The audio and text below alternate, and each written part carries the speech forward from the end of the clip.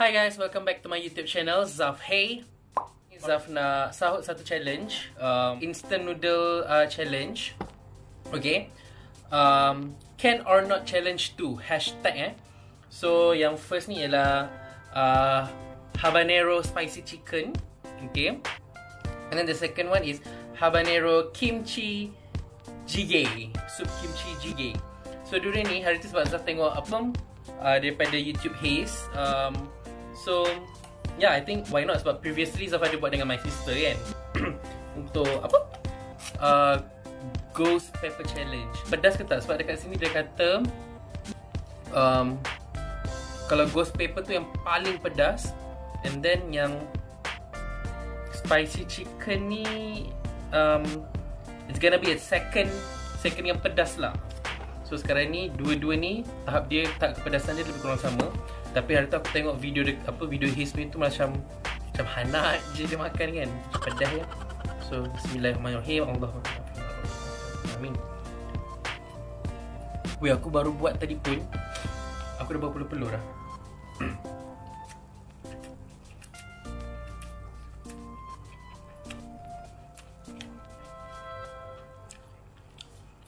Weh, aku baru makan sikit. So aku letak lighting ni supaya korang boleh tengok peluh aku macam mana.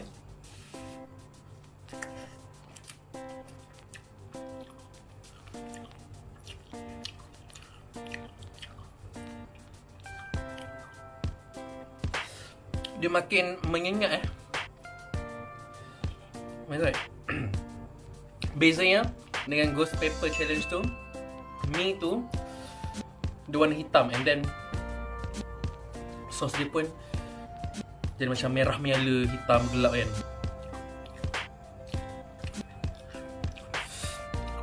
Pedas apa?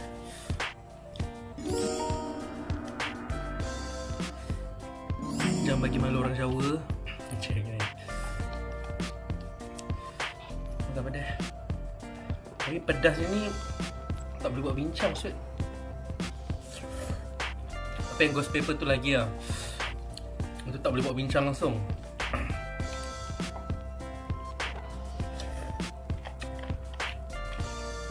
Okay lagi.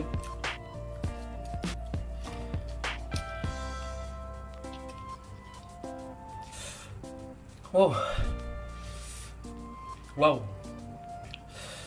Wow. Aku baru lepas makan bara api apa ni. So for this first one ni, yang spicy chicken ni, weh, aku cakap pun jadi macam panas. Dia dry instant noodle tau. So the second one, yang ni kimchi jjigae. Yang ni dia ada sup. Tapi aku dengar yang ada sup ni lagi pedas. Dia lagi best kalau makan dua-dua lah. Dia pedas weh.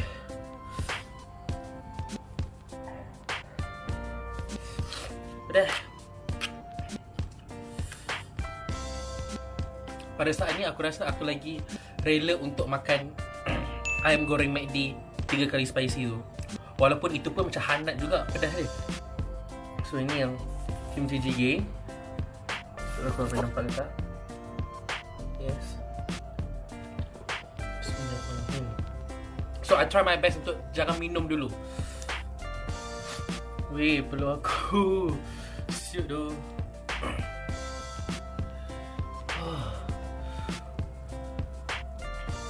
Dia bukan tak larat nak makan. Aku memang suka makan. I love food. But when it comes to spicy, aku tak akan mengalah. Tapi bagi aku, take it easy dulu.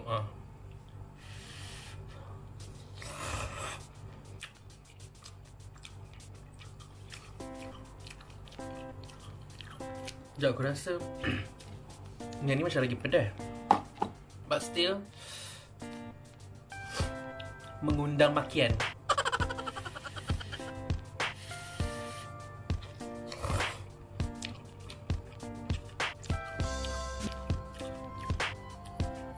Alah. Because aku tak suka sangat kimchi. Bukanlah aku benci, tak.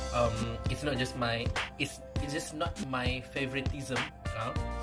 boleh-boleh lah. So macam I think aku rasa aku lagi enjoy makan spicy chicken ni berbanding kimchi jjigae ni. Maybe sebab aku lagi suka ayam. But still, challenge is challenge. So aku try habiskan juga. Tapi bukanlah tak sedap, sedap juga. Berasa seaweed. Oh ya, yeah, and then ada potongan cili dia.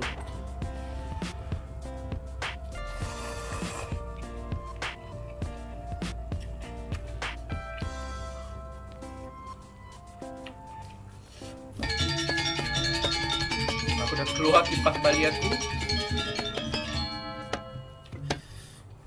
Weh, perlu melakung weh. Oh my god.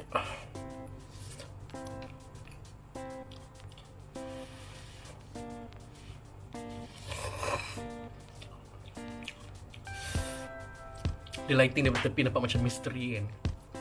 Oh my god, aku rasa aku tak boleh lah nak hirup sup ni. Tapi aku try.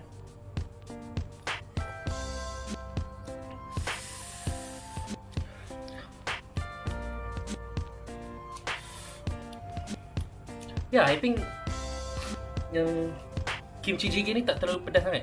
Alright. Wow.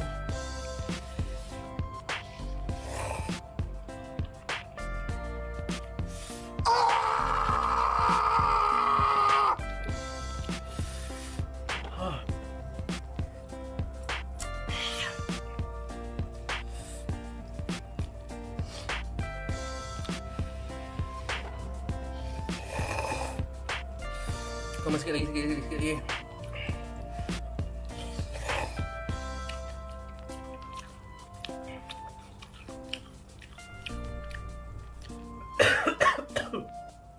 Aku takut je besok aku berulang kali masuk toilet. Sikit lagi. Nampak tak? Kau aku terus tongging gitu kan, tertumpah pula.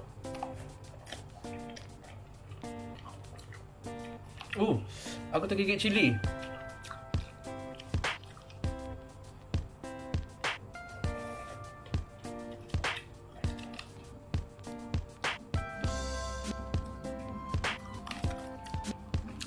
Yes.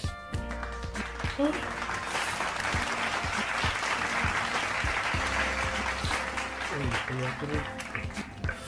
Kau boleh nampak? Kau boleh nampak? Ya Allah, Rabbi ya Karim.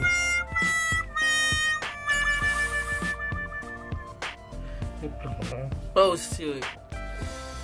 Buat aku. Wow, bibi aku macam dah tak payah pakai gincu dah.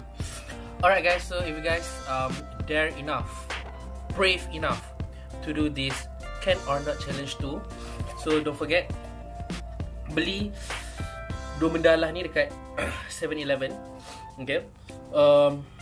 And then do this challenge and then korang tag gambar and hashtag caption can or not challenge too.